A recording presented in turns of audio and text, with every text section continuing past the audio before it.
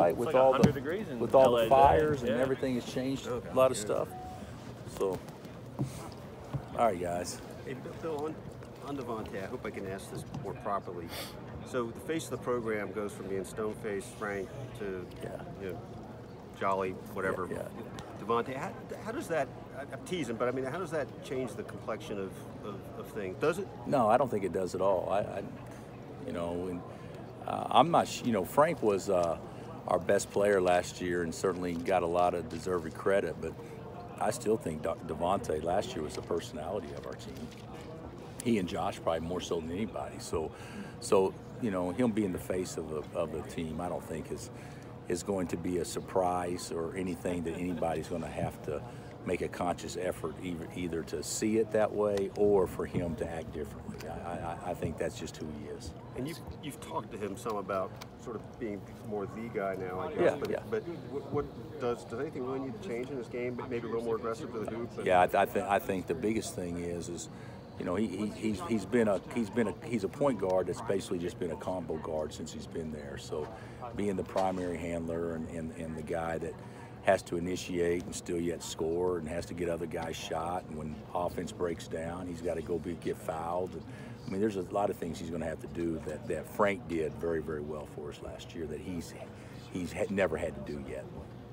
You've talked about the experience of your team before, and you got a couple young guys, obviously, but by and large, pretty experienced team. I mean, yeah, well, we're experienced in if you count Malik as an experienced guy because he's played 1 year, we're experienced at 4 guard spots, and then we're really inexperienced at the other 4 positions. Marcus Garrett has none. Mitch has relatively none. Udoka has very little, and of course Billy has none. So I think we have a blend. Hopefully, it's a good blend of young guys that are inexperienced and that are going to kind of have to learn the ropes, where we have some veterans that have been through a lot of battles. What's the biggest advantage of that? I mean, obviously those guys have been around you, you've been around them, but how about on the court? I mean, where does that experience advantage kick in? Last year I thought we played like a veteran team because our season could have not been the season we had because we were involved in a lot of close games, and we were able to win some games, and we also won some games we probably shouldn't have won where we had big deficits. So I think experience played a role in that. So the biggest thing is you want your guys to play old, and primarily because it puts them in a position where you win close games. I'd say that's the biggest thing. Does Davante handle the spotlight and the attention of that as well as anybody you've coached? Yeah, I think so. He likes it. He's it was who drew the shortest straw had to meet with the media last year. With Frank. Hey, Frank, you had 30. Yeah, my God. With Davante'd have 2. Oh no, I'll go do a coach. So I'd say that's one of the biggest differences. You said earlier too that part of why he came back, he loves college. Yeah. How do you see that? I mean, because he's not a normal college student. He just can't be. I think he's the most popular kid on campus, and of course I don't know that positively, but you guys are on campus, aren't you? Is there anybody on campus more popular than Davante, or more visible? So he's different. Like he'll go. I mean, they tell me like if he didn't have anything to do, he may go sit in the union, just go talk to people. Just hang out. So you don't see very many college athletes doing stuff like that. Yeah. Bowlesby said earlier he hasn't sensed any momentum to make a permanent waiver for the exhibition charity thing. You're in on this probably a little bit more than him. Do you sense any momentum? No, not permanent. I don't. The way that it got through this year, because I was in on the call, being part of that oversight committee, was we're going to do it because of the catastrophic things that occurred.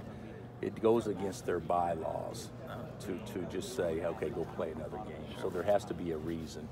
And the reason was good, and they said we could have many things moving forward that would warrant, something like this too. But we're not just going to give it a blanket thing to say men's basketball can play a 3rd exhibition. We're not going to do that. And if there is anything moving forward in that, it'll be done under the same, with the same reasons in mind that it took place this year. You've got a lot of sway in the sport, obviously. Would you be in favor of making something like this, like every year, just to help, not necessarily like a catastrophic, Yeah, like yeah. the hurricanes, but you Absolutely. know, big brothers, big sisters, or whatever. Absolutely, You would be in favor of it, absolutely. yeah. I think it's I think there's a lot of things that need to be thought through on it. Is like where the money would go and all these things. Even though it seems simple, but could somebody use it for recruiting advantages and things like that? So I think there's some things that have to be thought through. But yeah, I would be all for it, doing something like for us. We budget our 2 exhibition games in. So we're not going to be, I mean, our school can't say, okay, here's $500,000 we're just going to give away. But they can if they got that budget in and they're not counting on anything else. I can't see a reason why schools can't contribute this particular game or the 3rd game to a very worthy cause. And that would be very positive for everybody. When you look at how Sunday was executed, the pay-per-view sales, the texting, was it run about as perfect as you could have dreamed of? And if you could tweak anything about it, what would it be? I wasn't in on the know enough to tweak it. All I wanted to do was do it, and then Sean Lester and our administration and Missouri's administration took over after that. And Shane obviously, but yeah, I thought it was cool because I don't notice everything during timeouts and stuff, but I thought having different student athletes be on the big screen there talking about how you know the storms have affected them and their families and stuff like that. I think those are all great stories, and they need to be heard and certainly told a lot more. Almost $2 million raised. Are you also? I mean, I know you talked north of $1 million, but that's. No, I thought 1.3. Okay. I thought 1.3 because I figured we'd get 200,000 from pay-per-view. I had no idea we'd get 724,000 from pay-per-view, which is incredible. That comes out to about 18,000 people that ordered it. Of course, the way I figured it is it $40 a home or $40 a television. And if there's $40 a television, there's some bars that about 10 or 12 of them. So there's probably 5,000 that would just spin bars in both states. Which, if they're going to make money from beer sales, they should at least have to buy it. So that was good. That was good. I have to ask, if you did it, you have to ask the question: would you be open to playing Missouri in a charity game? If we did again, yeah. If there was something that would warrant doing something that was good for others, because what people, I think some people misinterpreted about this is if it would have been Creighton that could bring in the most money, we would have played Creighton. If it had been Washburn that could bring in the most money, we would have played Washburn. The reason we played Missouri is because it brought in the most money, and which was good for other people. But that obviously doesn't change our stance on how we feel about playing on a regular basis. But moving forward, if there's some cause out there that would be similar to this year, then yeah, I would be wide open to it. So if there were a similar catastrophic event and Missouri were unavailable, would every team be in potential? Like, would you consider Wichita State maybe? God dang, we're asking a lot of hypothetical questions. It's and buts for candy and nuts, I don't know. I don't know. What did you get out of the game? I mean, obviously that was part of it. Have you watched it much yet, or watched? I haven't. I actually got home late, and I didn't feel like going and watching it that night. And then I recruited all day yesterday and came straight here. So I actually have not seen the game except for just short segments of it. So I'll watch it tonight. I actually thought we did some good things. I thought we did some things really poorly. Yeah, I was going to ask, just based off feel, what do you think? If you told me going in that we would play 15 to 20 good minutes, I would say that would be a great start. And I think we probably played 15 good minutes. I actually do think we did some good things. But we did some bad things too, obviously. 2 fouls in 27 minutes for him. That surprised you at all?